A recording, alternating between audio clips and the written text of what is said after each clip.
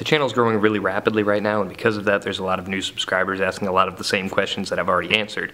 And a lot of you guys want to know about the shop, and the question I'm getting most regarding the shop is whether I'm going to do like a Patreon or a GoFundMe or Kickstarter or anything like that. And I'm on the fence about it because I don't like asking you guys for money. I want to be able to do this not on my own. I want to do it with your help, but I don't want to have to ask you for money.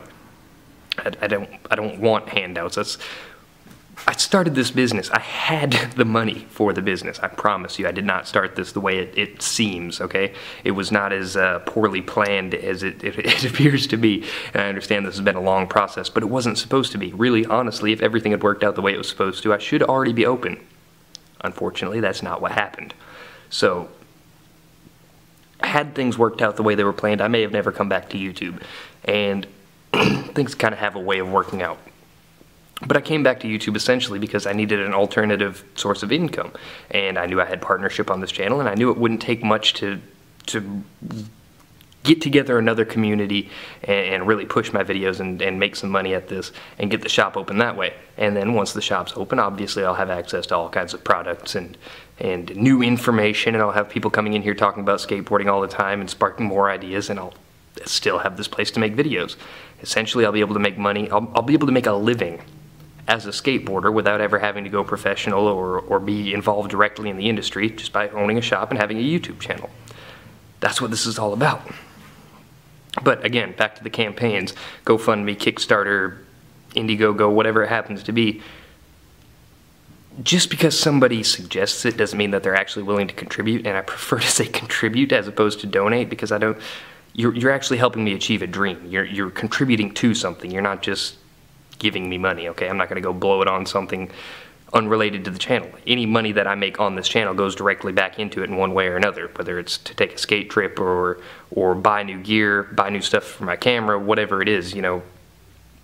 Right now, it's all going back into the channel. I'm reinvesting it to help the channel grow, and it's starting to pay off, which is great, but I need it to happen a little bit faster, and that's where these campaigns come in. It'll kickstart.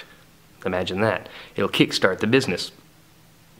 So I'm curious as to what you guys think about the whole situation, whether you would be willing to contribute, what kind of a campaign you would want to contribute to. Maybe you don't even know what any of those things are. They're all different forms of crowdfunding with different various perks and things like that. If I do make a Patreon or a Kickstarter or a GoFundMe or whatever, what kind of perks could I have for you guys? Do you want to do like Google Hangouts? You want shout outs and videos? You want to pick a video topic?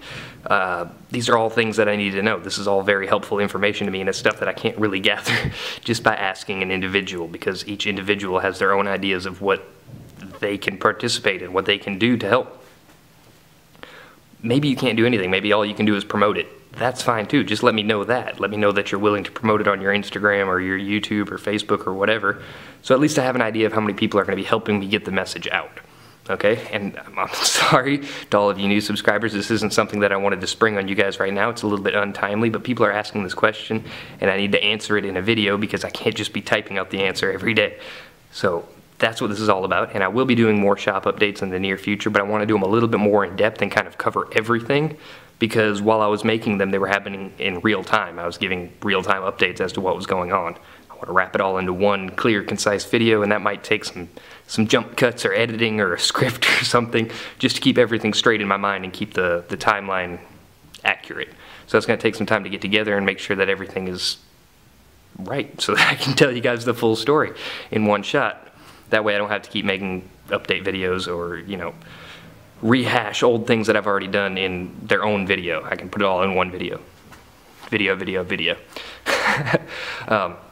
So I'm sorry this was really boring, and it doesn't really have a lot to do with skateboarding. It does have to do with my channel, which is kind of a big deal. We're trying to get something going here, and hopefully it's going to work out, but I need a little bit of guidance right now, so let's figure this out. Help me out, all right, guys? And obviously the biggest thing you can do, if you can't do any of the, you know, you can't contribute monetarily, you can always comment, you can always rate, you can subscribe, you can share my channels wherever you want. I got a slap thread the other day, which was pretty cool. That's a first. Those guys were actually really receptive to me, and that's pretty amazing, because those guys are kind of assholes, and they were pretty cool to me, which is, it leads me to believe I'm probably doing things the way they would want to do them, and that's good, because those are the kind of guys that I'm kind of making these videos for. Not not necessarily for them directly, but for the next generation of people that wants to or aspires to be like those kind of skaters that are a little bit more interested in skateboarding outside of just the physical act of participating in skateboarding. You know, some kids just go to skate parks and skate and that's it. They don't care anything about the industry or the news or the pros or anything like that. Some people do. Anyways, this is probably a really long video and I'm sorry for that. I'll let you go now, all right?